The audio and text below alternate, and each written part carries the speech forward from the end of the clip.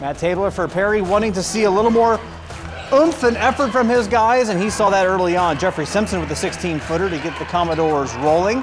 Then Joey Hurston with the steal, the hesitation, the jump shot from just about the same place Simpson hit it. That shot is good. And then Simpson off the dime in the corner, three is good.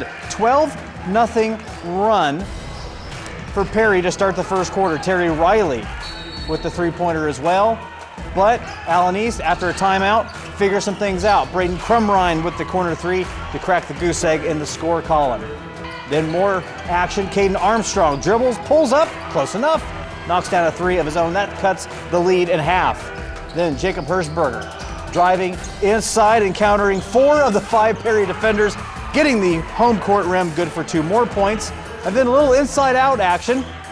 Garrett Newland hitting Armstrong again, and Armstrong there for another three-pointer. We're tied at 12, but too much Perry tonight in this one, 84-55. The Commodores already wrapping up the NWCC title, taking care of Allen East this evening.